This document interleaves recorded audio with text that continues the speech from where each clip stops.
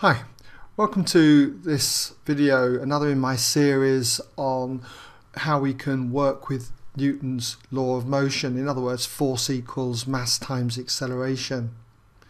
And what I've got here is an example where we've got a particle that's going to accelerate up a rough inclined plane. So we've got this particle then, a particle of mass 5 kilograms, lies on a rough plane inclined at 20 degrees to the horizontal. And there's a force of 36 newtons which is applied to this particle parallel and up the line of greatest slope of the plane. And if the particle accelerates up the plane at 2 meters per second, we've got to find mu, the coefficient of friction between the particle and the plane. So here's the start of our drawing. We would need to add to this. So if we're going to add to this, we need to mark on a few forces. So we've got the force of 36 newtons, which is pushing this particle up the plane. Let's just mark that on, 36 newtons. We've got the weight of the particle. Weight is mg, and that's going to act downwards. The mass is 5, so it's going to be 5g newtons. And we'll take g as 9.8 meters per second when it comes to the working out. We've got a contact force from the particle on the plane. We'll call that R newtons. And because the plane is rough and this particle is accelerating up the slope, we'll just mark that in with a double arrow here, at 2 meters per second, because it's moving up the slope, there's going to be friction opposing motion. So we'll put that frictional force in there. And that frictional force we'll call F. And because it is moving across this rough surface, then friction must be limiting. So in that case, the frictional force F is equal to mu R newtons. Okay, well that's all the forces acting on the particle. Now whenever you've got a problem where you've got it on a plane, it's always a good idea to draw a dotted line, say, or a line anyway, that's perpendicular to the plane. And we're going to be dealing with angles here, so this angle is always exactly the same as the angle of the plane. So in this example, this is going to be 20 degrees. So when it comes to working out the coefficient of friction mu, I can see that it's in this equation here, which involves finding out what R is and what F is. So I'm going to get R first of all by considering the forces perpendicular to the plane. I'm going to resolve, in other words, perpendicular to the plane, and I'm going to take out from the plane, away from the plane as positive. It's up to you, you can go into the plane if you wish, but I'm going to go out away from the plane because that means that first of all this force of R newtons, all of it acts in this direction, so I can just keep that as a positive term. So we've got R. What other forces have we got? Well, we've got 36 newtons and we've got the frictional force here. Both these forces are perpendicular to the direction we're resolving, so they're not going to enter this equation here. But we have the weight, and this is inclined at 20 degrees to this direction. So we need to think of splitting this force into two components. And those two components would be one that is down the plane and one that is into the plane.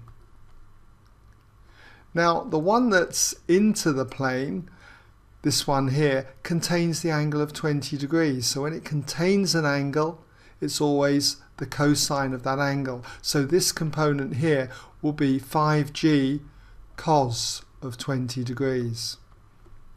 Whereas the component down the plane, that's that one down there, because it doesn't contain the angle, would be 5g sine 20 degrees. Let's just squeeze that in there, 5g sine of 20 degrees. I hope you can see that. Okay, so when it comes to resolving then, we can see that all we're interested in is this component, the one into the plane. This one is perpendicular to the direction, so it'll have no effect. So if we carry on here, it's going to be minus, because this acts into the plane in the opposite sense to that, so it'll be minus 5g cosine of 20 degrees. So that's the resultant force on the particle relative to the plane in that direction, away from the plane. But that resultant is zero because it's neither moving off the plane or collapsing into the plane. Relative to the plane in this direction, it is not moving, so that resultant force will be equal to zero. And so if we rearrange this for r would equal 5g cosine of 20 degrees. And if we work that out on the calculator, you should find you get r turns out to be 46.0449 and so on. And I won't bother rounding that up because we're going to use this value later on in the problem. Okay, so let's carry on then.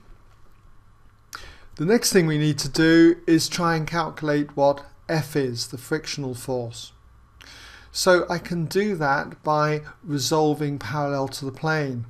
And it's always a good idea when you're resolving with a particle moving up or down a plane, resolve in the direction that it moves. So it's going to move up the plane in this example, so I'm going to resolve up the plane. So when it comes to resolving up the plane, what forces have we got? Well, we've got all of this force of 36 newtons acting up the plane, so that's going to be plus 36. R doesn't come into this because this is perpendicular to the direction we're resolving. But the frictional force, F, well, that acts down the plane, or all of it acts down the plane, so that's going to be minus F. Now when we come to the weight, we can split that into two components, one down the plane and one into the plane. The one into the plane has no effect because it's perpendicular to this direction. But the one down the plane does have an effect. It's going to be minus because it's acting in the opposite sense to this, minus, and it'll be 5g sine 20 degrees.